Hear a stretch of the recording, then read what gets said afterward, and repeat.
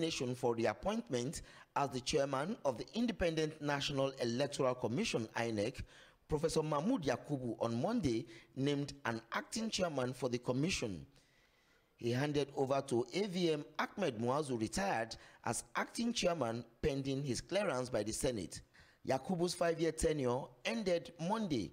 He was appointed by President Muhammadu Buhari in November 2015. Speaking at the handing over ceremony, Professor Yakubu noted that it will be inappropriate for him to remain in office beyond Monday without confirmation by the Senate and swearing to another oath of office as provided by law. Remaining national commissioners have resolved that Air Vice Marshal Ahmed Muazu, retired, will oversee the affairs of the commission. It is therefore my pleasure to hand over to him in the interim. We have worked as a team for the last 4 years. Therefore, there is nothing new to any one of them. I wish to express my appreciation for the support of the commission members, the resident electoral commissioners, the secretary to the commission, the Director General of the Electoral Institute, directors, members of the technical team, heads of the various security agencies deployed to INEC, and all staff of the commission nationwide. I look forward to working with you again, and hopefully shortly.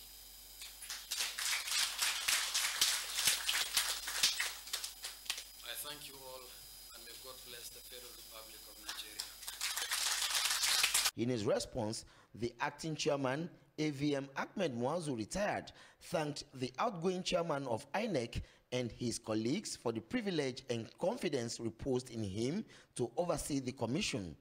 He assured that he will handle the affairs of the commission with all due diligence. Another acted is the absence of the chairman. We therefore should see the present arrangements in this light and nothing more. I want to assure you all that I will handle the affairs, the routine affairs of the commission with all due diligence. And I thank you very much once. On the foreign scene,